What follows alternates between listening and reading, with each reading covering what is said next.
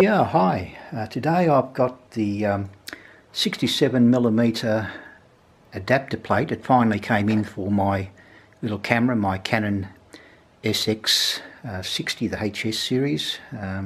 It's taken only 6 weeks to get here, which I'm not exactly thrilled about, but anyway, it arrived. It comes with a lens cap, because obviously this is going to be a bigger size than the old lens cap, which is over here. Give you an idea, that's the original one that comes with the camera, and you can see there's a substantial amount of difference in physical size there, so that one will no longer be needed. It comes with the little lens hood here. Yeah, not bad. It fits in quite nice. We've got a little brush here, which is a little pop-out one. You've got a pop-out thing on one end, so your little brush to clean your lens.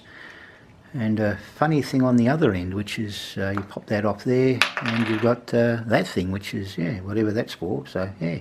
Oh, look, it comes out the other end as well. So you've got a double-ended whatever the hell that thing is. So, yeah, that works real well. Oh, well, pop that down. And we've got obviously the lenses, which I'll get onto in a second, but the most important part that comes with it is this. Yes, a dangly bit of wonderful string or whatever. That's to tie the little lens cap on so you don't lose it. Yeah, very, very stretchy-fied, and yeah, well, without it, I mean, what do you do with it? Anyway, put that aside. The lenses themselves, we've got some 3 different ones in here, which I'll pop them out for you in a second. We've got the this one here, which is basically it's how would you put it? Next to useless. It's I shouldn't say that's a UV filter, and basically all you use that for with the digital cameras is just to protect the actual lens themselves. So it stops you destroying your glass lens in the front of your camera if you accidentally drop it. But as far as UV protection goes, it's useless. We don't need them in digital cameras anymore. But that was thrown in, so I thought, oh well, I'll take it anyway. We've got 2 other filters in there as well. Yeah, the next filter we've got is the this one, which is a FLD filter. It's a fluorescent light filter, I suppose you call it. It's for using, if you take photos under a fluorescent light, it's supposed to correct some of the colour spectrum, but well, we'll see how it goes. I mean, it was thrown in the kit, what the hell, might work, might not, find out soon enough. Now on to the filter that really interests me, which is this little one here. Now that one I'm very, very interested in. That's the CPL filter, or circular polarizer, if you like. What it's meant to do is, as you rotate it, it's meant to polarize the light coming through, so it darkens the sky, manipulates reflections a little bit so it reduces them, and suppresses glare from the surface of lakes and the sea, water in general. So I'm really interested to see how that works. I don't hold my breath because it's a fairly cheapy, but you never know, it might do a better job than I expect. It's always par for the course when that sort of thing happens. Okay, now for the exciting bit. Yes, we're fitting this little adapter ring. Hopefully we can get it in position. Just pop it into there and give it a bit of a twist. And there it is. That's all there is to it. So the lens adapter is now in position. And pop this in, see if it works. Yep, look at that, perfect. Nice. Okay. What makes it interesting with these particular filters is that they're actually they've got 2 lots of threads on them. One is that we can actually screw it into the cap. It also has a second thread, so we can actually put on our lens hood if we like, or we can actually put a different filter on. So it has a bit of versatility in it.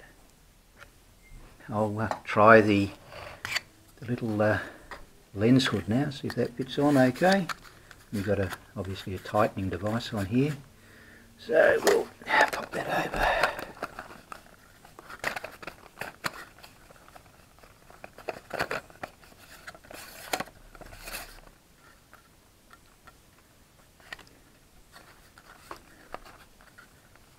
Yeah, fits in nice and tight. Yeah, not a problem. That's pretty nifty too. Okay. UV lens, I'll just pop it in front, and as you see, it'll do absolutely nothing. So here goes. UV lens, absolutely zip, does nothing. In other words, good for a lens protector, and that's about all. Next one is not meant to be used in outside. This is the fluorescent tube one. It's the FLD lens, and we'll pop it in front and give you an idea of what it looks like. You notice that it does change quite dramatically the colours. It's pretty nifty. You can have a bit of fun with this to enhance say blues, if you're down doing an ocean shot or whatever. It'll make it quite interesting. Now the last one is the one I'm really interested in, which is the CPL one. This is the wonderful little polarised one. So we'll pop him in front and give you an idea of this. Now as I screw it, we should start to see a variation in